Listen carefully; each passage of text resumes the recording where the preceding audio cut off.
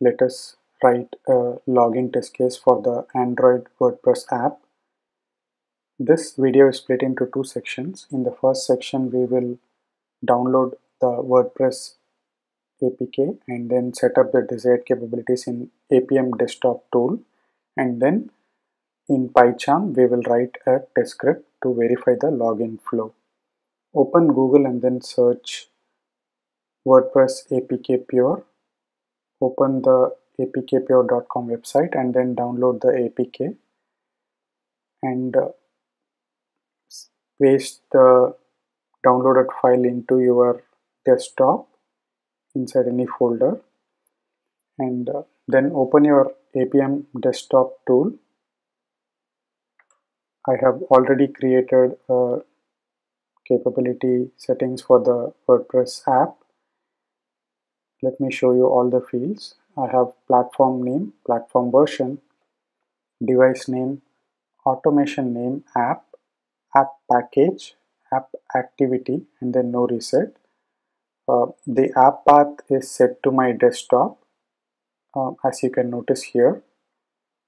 In the next step, I'll show you how to get the app package and app activity with a single command. Install the WordPress APK into the emulator. I'm going to drag and drop the WordPress APK file. Now you can see that WordPress app is successfully installed. Click on it and then open your terminal and type the following command, which is adb shell dump sys window, and then we are grepping the current focus.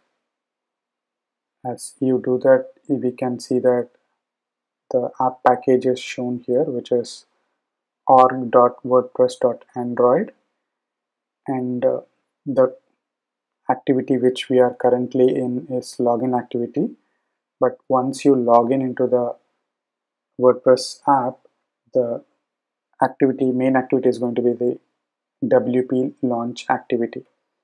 That's the reason we gave the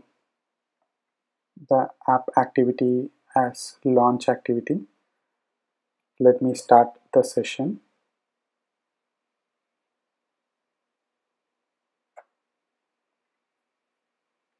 Let me start the Appium server and then launch the inspector session.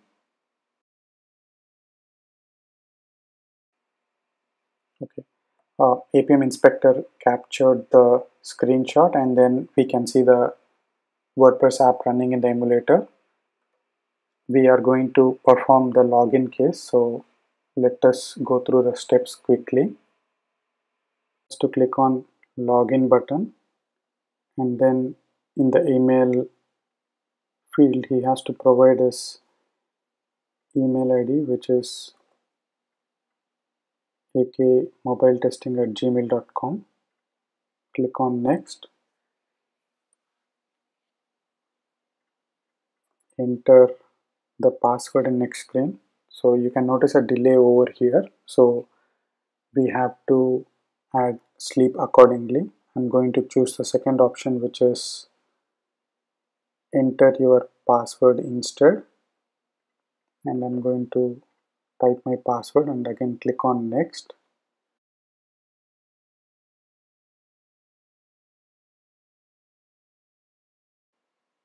So this is taking a long time to authenticate the user, so we need to add a sleep of at least 10 seconds maybe. And finally I have to click on continue button, and the locator for that is primary button. After we successfully log in, I'm going to assert the title of the blog, and the locator value for that is my site title label. I have already captured the locator values. Now let us quickly write the automation script. I'm going to create a new Python file and name it test Android login. So again, from Appium we have to import the WebDriver. I'm going to import PyTest, and I'm also going to import sleep from time module. So let us create a new class and then name it test Android login. So under this test class we are going to have two methods. The first method is setup method, and within the setup method we are going to initialize the driver. So the command is webdriver.remote, and we are going to give the command executor, and it is going to take a string which is the IP address of the Appium server running on port 4723, and we are going to the following URL, and then we have to give the desired capabilities. For this we can copy the desired capabilities from the Appium inspector tool. So I'm going to WordPress Android and then copying the whole of this, and I'm going to paste it here. Change this to Python standards, add a comma in the end,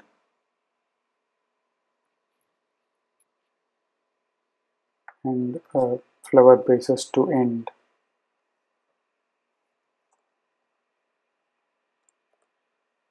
So now we have successfully completed the setup method. Now let us write the teardown method. The teardown method is going to quit the driver after the test case completes. Now let us write the actual method, which is test Android login. And so first we have to click on login button. So I'm going to self.driver.findElement by I'm going to use the ID option, and then I'm going to input the email ID.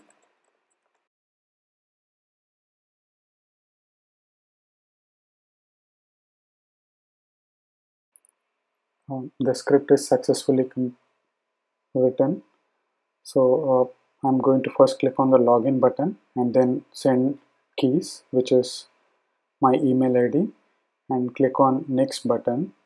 In the password page, before that we are going to click on login, enter with password, and I'm going to send my password in the next step, and finally click on the primary button and land inside the blog page.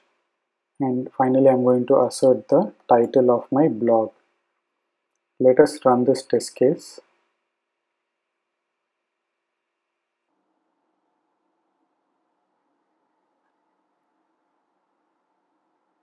App will restart when the test case starts. So I have added a sleep of 10 seconds to ensure that the page transition happens properly.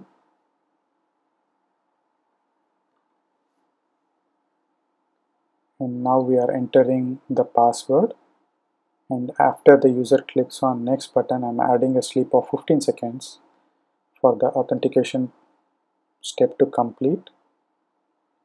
And finally we are going to click on the continue button, which is in the bottom, and we assert the title of the blog. You can see that the title of the blog is AK Mobile Testing, and that is the text which we are asserting in the last step.